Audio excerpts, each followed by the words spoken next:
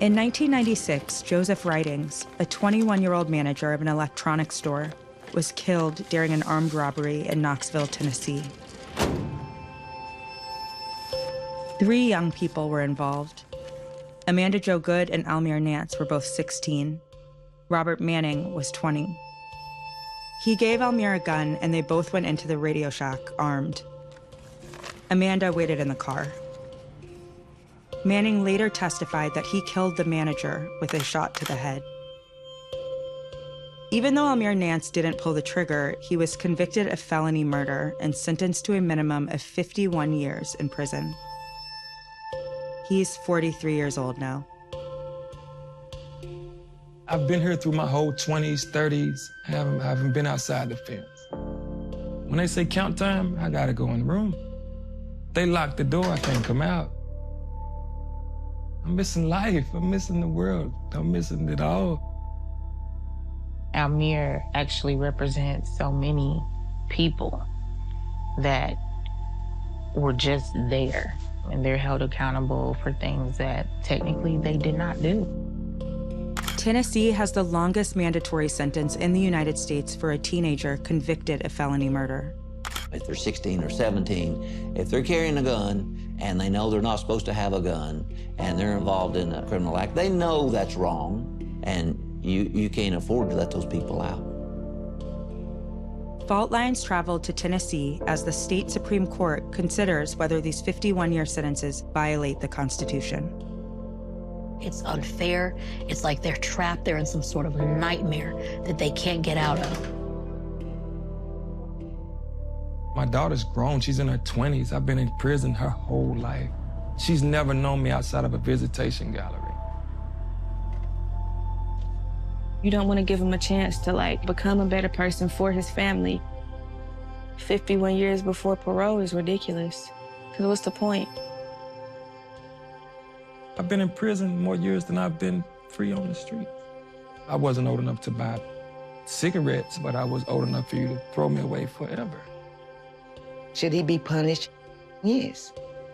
But 51 years, what kind of justice system is that?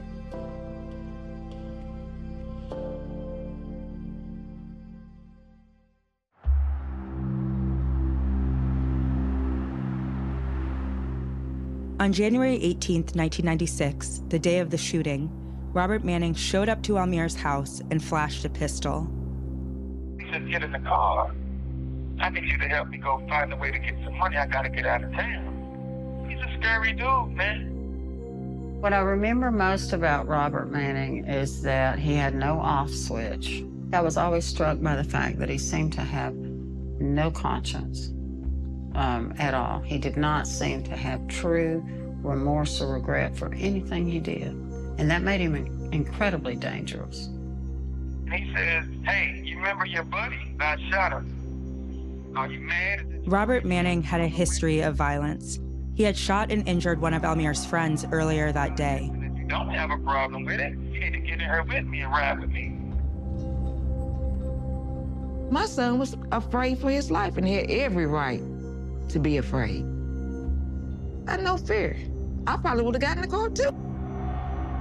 I'm in the back seat. He got this girl with him. I don't know her. Amanda was the other teenager in the car that day. She asked us not to show her face. Do you have any memory of whether Almeer wanted to come along to do this thing? I think it's the same as me. He had no idea it was going to turn out the way that it did. And I do know for a fact, after that, he did tell Almeer, "Wait right here with her. Come with me, Almeer. Sit in the car with her, Almeer." So you can kind of imagine maybe what the conversation was like. After the shooting, the group robbed a home nearby and tied up the couple, locking them in the trunk of their car. When he finally took me home, I went home, I prayed, I cried. I knew it was serious, big trouble. Really, really serious, big trouble. Robert Manning was pulling the strings from the get-go. He decided that they would go to the Radio Shack. That's his call. And that was always my sense about both those young people is, but for Robert Manning, neither of these kids would have been in this situation.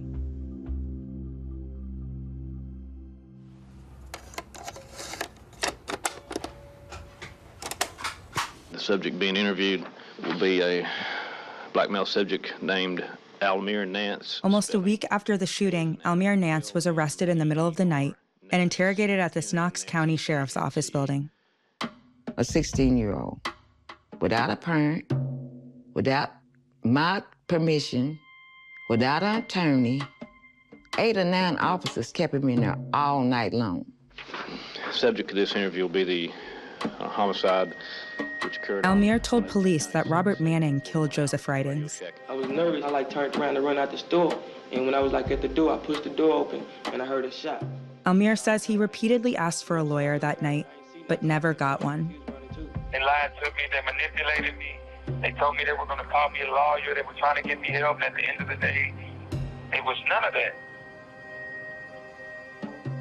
He's a 16-year-old kid that's been woken up at gunpoint with dogs, cut off from his mother, and he still shows the presence of mind to invoke counsel. I want a lawyer. We reviewed the trial transcripts with Chris Irwin, a former public defender, and Imani Mfalme, an activist in Knoxville. In court, the officer who questioned Almeer testified that he didn't recall him asking to see an attorney. And the officer lied. When he was on the stand, under oath, did he invoke counsel? He said no. No, he did not. And he comes back with his notes in hands and he goes, oh, he did invoke his right to counsel. The officer's own handwritten notes contradicted his testimony under oath, but the judge refused to throw out Almeer's statements to police. What impact does that have on the rest of his case? When you have some 16-year-old talking about his involvement, he would have said anything. Constitutionally, the statement obviously should have been suppressed. It was obviously a coerced confession. I couldn't even explain to you how sorry I feel. I ain't expect none of that to happen, man. I really ain't know nothing about it. It was the last thing in my mind. That'll be the end of this interview with Almeer Nance. Initially, Robert Manning blamed the shooting on Almeer, but he later testified in court that he pulled the trigger. I ended up shooting him, pushed him down away from Almeer. You tell us that you shot Joseph Ridings? Yeah. Robert Manning was sentenced to life without the possibility of parole. While in prison, he stabbed a man and set him on fire, killing him. He did not respond to any letters from fault lines. While Almeer was sentenced to a minimum of 51 years, that wasn't the case for the third person involved in the robbery, Amanda Jo Good. She did how much time in jail? 50 years, 40 years, 10 years? She did 1 year she was incarcerated. What's the difference between her and Almeer? The person who has a darker skin color is going to get more time. That has been proven. You had a white judge, white prosecutor, white defense attorney, white cops, and then you have this black kid that's sitting there, 16 when it happened, and gets nailed. Go back where you're set. The color of his skin was not my concern, and never was. Randy Nichols was the district attorney at the time and oversaw the prosecution of Almeer's case. Don't you see a double standard in the way that a 16-year-old white girl gets a year? How do you explain that? Well, I can explain it, you know, and like I say, if people wish to draw the conclusion that it was racially motivated, they would be free to do that. The only thing I can say is that's just not the way it was. He got out of the automobile and went into the store. She did not. Secondly, he had a handgun. She did not. We tried to base our decisions on the facts that we could prove in court. And I believe I did that in this case. Do you think that a juvenile who doesn't actually kill anybody should go into prison as a teenager and come out as a senior citizen? As you look at it in, you know, some 30 years later, perchance it was overly harsh. I wouldn't argue that, but I continue to be able to live with my decision on this case, right or wrong.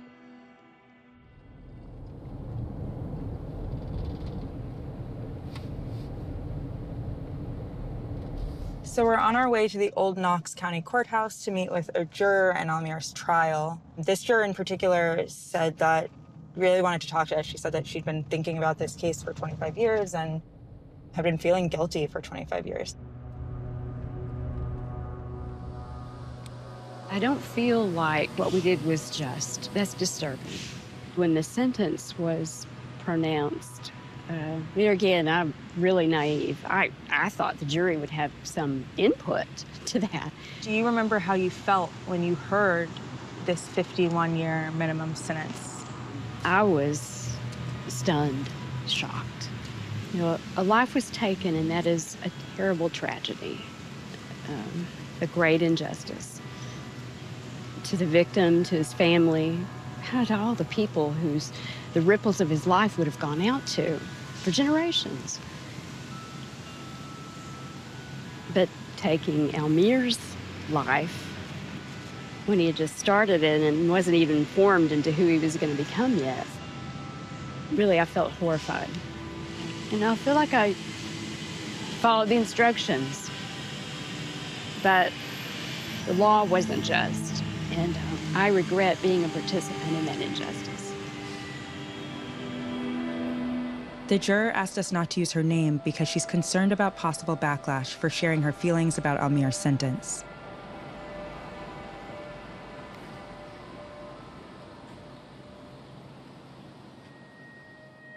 It was like a death blow. It was like overkill even. You know, it's cruel and unusual if you think about it.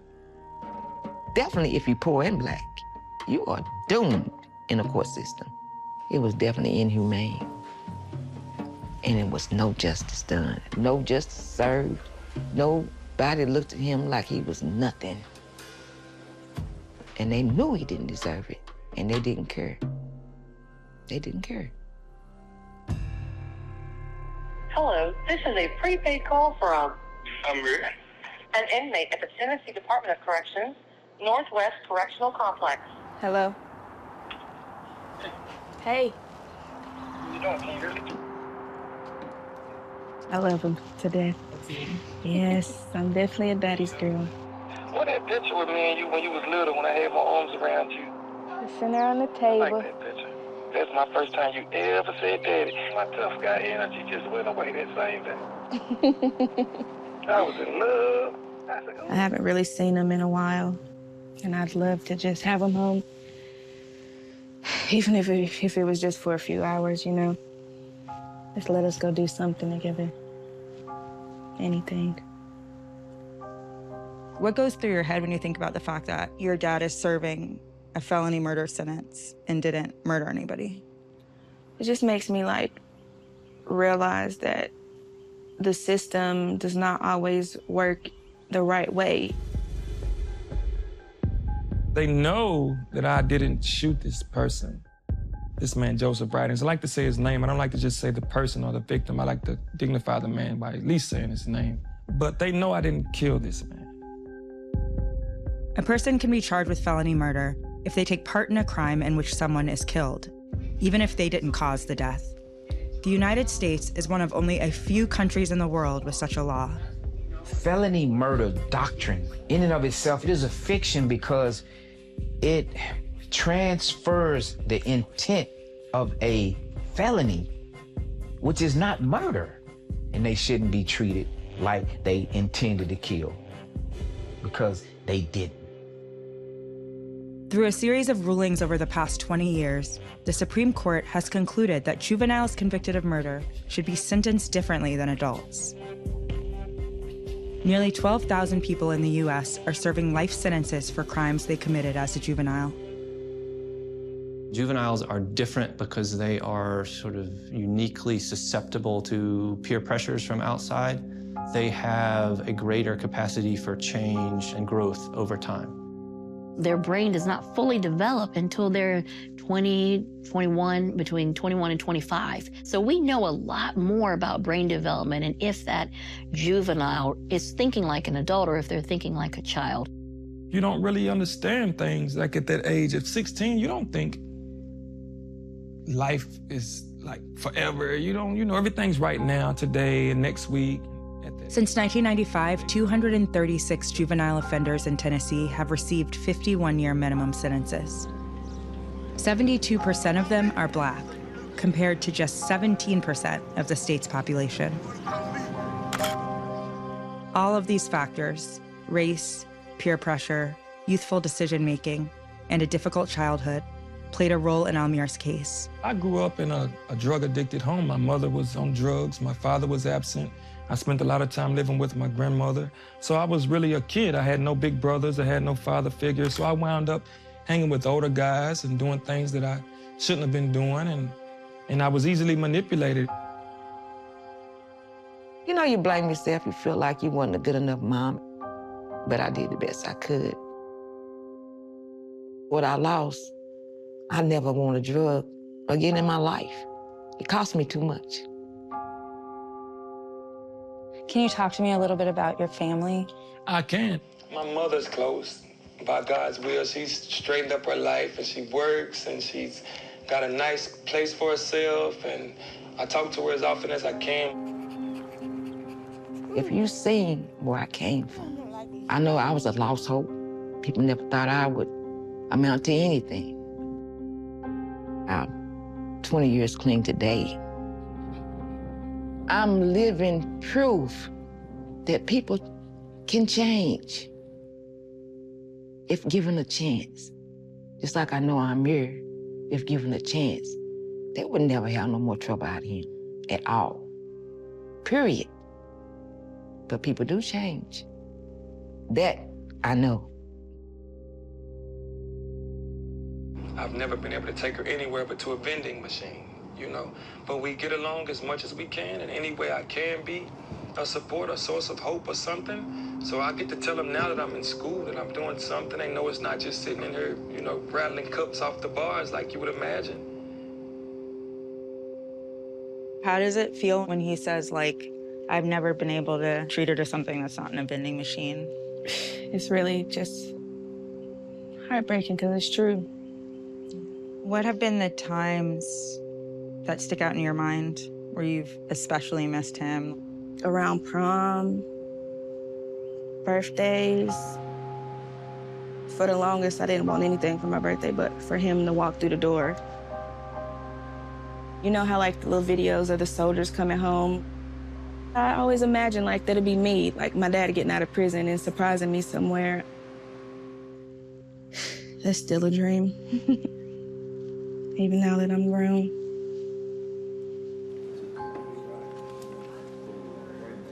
People deserve a chance to make mistakes and learn from them and grow up. Yeah, he's definitely not the same person. He's a better man. There's no way he should still be there all these years later, and we all know he didn't kill anybody.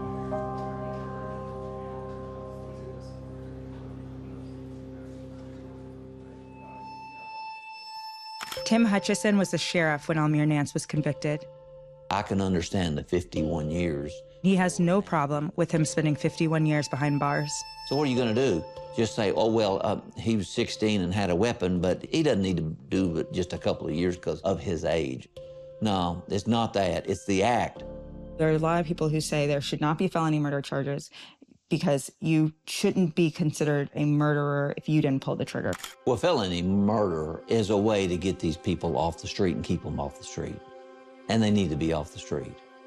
And the same goes with Mr. Nance. He knew he was going inside the store to rob the store. What would your response be to people who say, this isn't really working, locking people up, doesn't actually solve any problems? Well, for those that say it doesn't really solve any problems by locking these juveniles up for a long period of time, Almeer Nance hadn't been involved in any more violent crimes.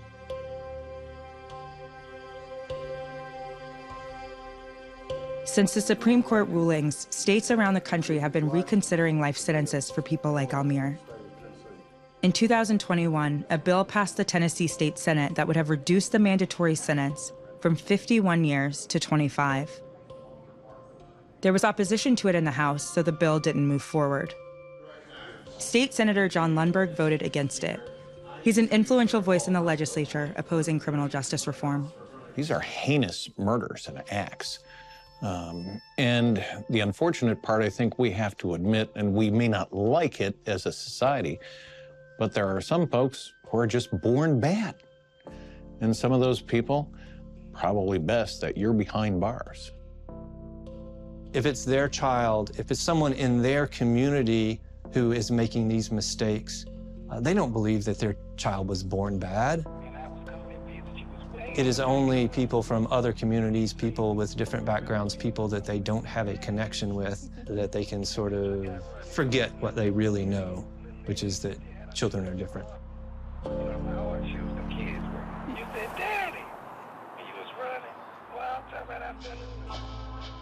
The Tennessee Supreme Court will be deciding soon if the state will treat children any differently. It's considering a case similar to Almeer's, challenging the constitutionality of 51-year sentences for juveniles. The first time you were eligible for release is when?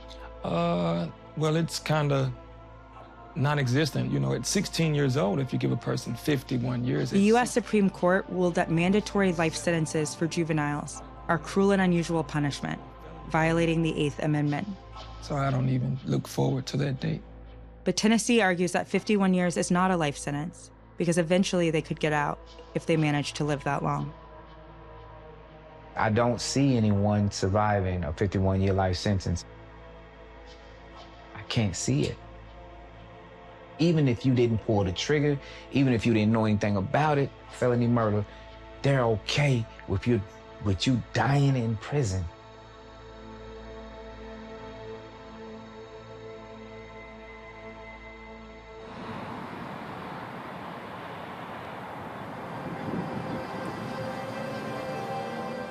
We spoke with the family of Joseph Ridings, but they declined to take part in our story.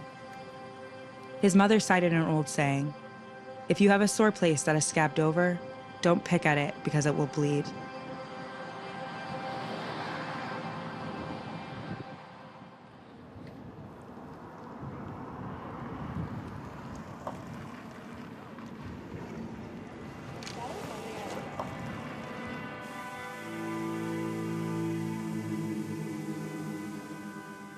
I've been incarcerated for 26 years.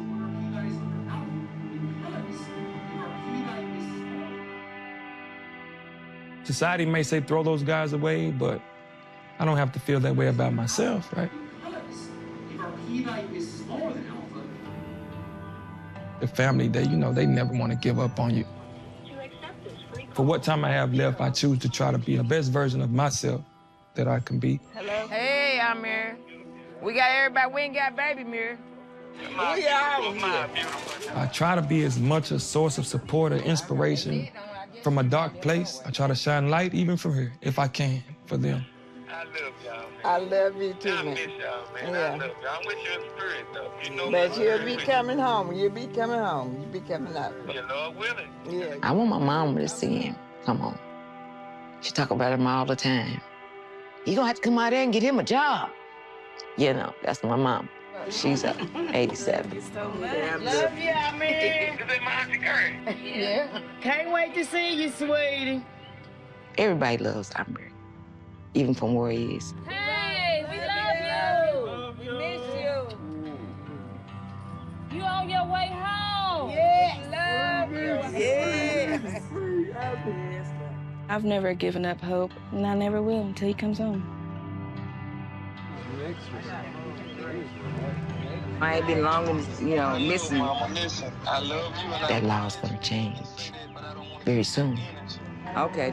I'm all right. We need to take that drive, Yeah. We need to hit that highway, you hear me? Yeah. Go to the beach. And I feel and I know in my heart, and I believe that I will see Almeer get the chance to get in the car and ride with me, play with his kids, spend time with his daughter. I'm staying out of trouble. I'm doing my best. I'm improving daily. I'm praying. I believe he's gonna get a chance one day to come right in this door, and I'm gonna be able to hug him and talk to him. I love you. It's gonna be all right. It's gonna be all right.